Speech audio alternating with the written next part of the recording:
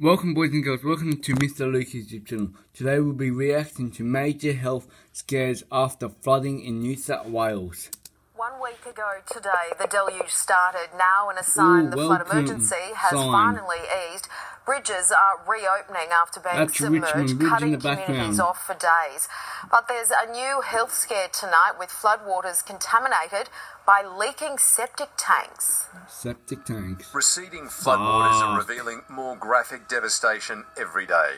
A caravan park decimated, buildings smashed together. In some places, only foundations remain.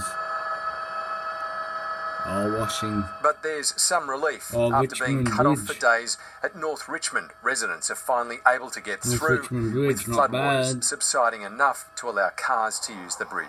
Fantastic news. It means that all of the families up here that haven't had any food for quite some time will have access to food again, so it's really exciting. The Windsor Bridge opened only late today after it was found to be structurally sound. That meant the only way home for young William last night was by SES rescue boat. Hello! His first trip home was just as dramatic as his mum's dash to hospital going into labour. Mid-disaster meant a chopper ride out of the flood devastation for a safe delivery in hospital.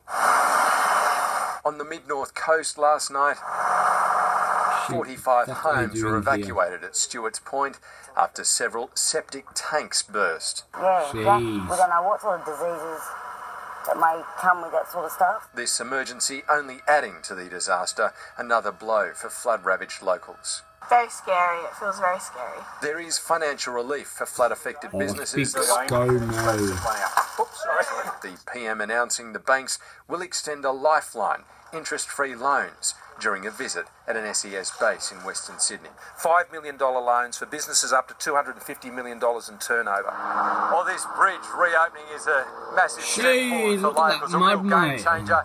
The effects of the flood continue to spread far and wide now, with health warnings being issued for beaches and waterways all along the coast. That advice didn't stop surfers from riding the brown swell, and not far off Barrenjoey, where the Hawkesbury meets the ocean, what looks like part of someone's home is all at sea.